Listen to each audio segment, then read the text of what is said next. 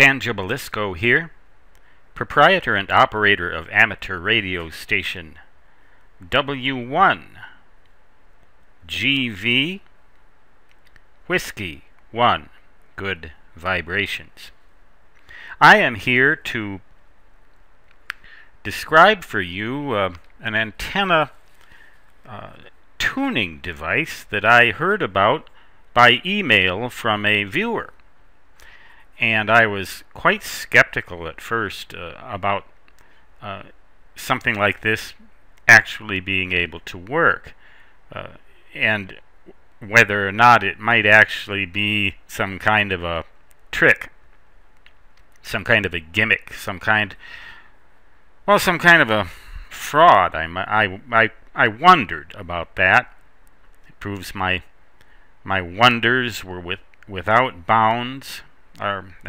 Without grounds. No pun intended. Absolutely groundless. This is a very interesting and very effective device as reviewed in the March 2016 issue of QST magazine, pages 52 and 53. It's called the EFHW 8010, End Fed Half Wave 80 through 10 meters is what that stands for. And here's the box. And what it basically is it's an unbalanced to unbalanced transformer. And that's really all it is. It has two terminals at the end, one for the antenna, which is supplied, number 18 gauge, 130 feet of wire, and then you need to supply the ground rod and radials if you desire, and the coaxial cable, 52 ohms, which leads to your shack. I have just illustrated here a suggested arrangement. This is the way I would do it at my QTH, although this ground here slopes somewhat. If I were to put this box down by the mailbox, run the coax into the shack, probably about 100 feet worth, or maybe 80 feet worth of coax. I've got it all. I've already got the coax. Put a support mast up high enough so that 130 feet of wire would fit down to some far end support, like maybe a 10-foot wooden stake pounded into the ground, or possibly even a fence post or something like that, as long as it's insulated from it if it's metallic. So this far end is free, it's not grounded. This goes to one of the little lugs on the box, and this is in fact the unit right here. This is the beastie, the un.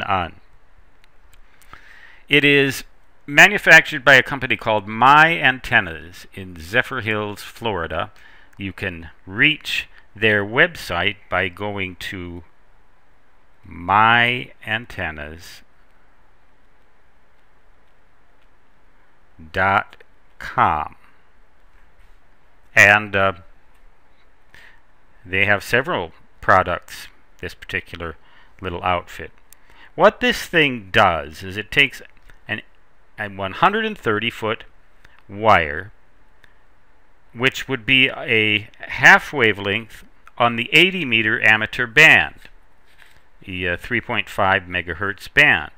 And then it matches the purely resistive, very high impedance of that, roughly, more or less, to 52 ohms for a coaxial feed line. The ground rod need not be a very elaborate ground. You don't need to have a whole lot of radials or anything. It should be a decent ground, but it needn't be terrific, because this radiation resistance here is so high that the loss would be relatively low, even with a relatively lossy ground. That's the theory anyway. So it would be resonant at 3.5 megahertz, and all integral harmonics thereof, wherever it's a half wavelength, a wavelength, a wavelength and a half, two wavelengths, 2.5 wavelength, etc. So it should work on the 3.5, 7. You had 3.5, 10.5 megahertz. That's close to the 10 megahertz band, but it isn't right on. Then 3.5 more megahertz would be 14 megahertz. It should also work at 17.5 megahertz. And it should also work, well, just keep on adding 3.5 over and over again, and you'll get integral harmonics, integral multiples of the frequency at which this antenna is 1/2 wave resonant. And so you should see a purely resistive, very high impedance at all of those frequencies. And they all happen to fall, at least most of them, very close to the ham radio bands. Again, read this product review in March 2016, QST, pages 52 and 53. As of the review, the price tag for this thing was $150. Now, I was skeptical that this thing would work. The theory seemed a little bit tenuous to me, but the more I studied it, the more I realized it should provide a reasonably good match on all of these frequencies. And indeed, with the exception of the 10 megahertz band, the 30 meter band, it proved to work very well in that respect.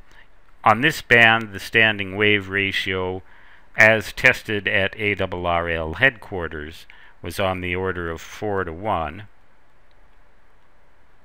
But on all the other bands, the SWR was well under 2:1.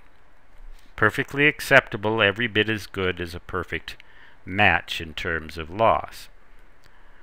Again, the reviewer is a very well-known amateur radio operator, and he said, thumbs up. This is a perfectly legitimate way.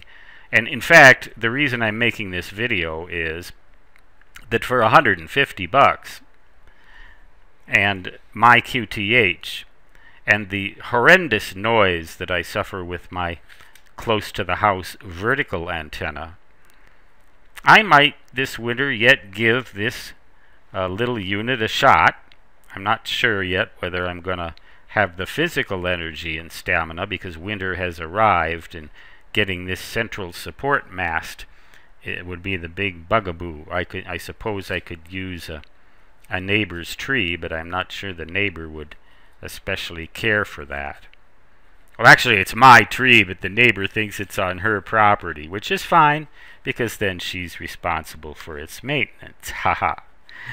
So that's the dope on this little thing called the EFHW N-fed half wave. I was going to say horizontal wire, but half wave 80-10. And there are others. There's the 40-10, which is half as long, 65 feet. And but this little box is the key. It's just like a ballon, except unbalanced in, unbalanced out, and a very high impedance transfer ratio. So read all about it, and thanks to my viewer for bringing this to my attention. It's almost as good as an automatic antenna tuner, but nowhere near as electronically fragile. So the slightest little electrostatic charge on this antenna would not destroy this device, whereas it might destroy an automatic antenna tuner like the one I had and was destroyed by a little electrostatic discharge. Stan Gibilisco, W1GV, now signing off saying 73, and on this antenna or on any other type of antenna in my native fist, so long translating into da-da-da-da-da-da.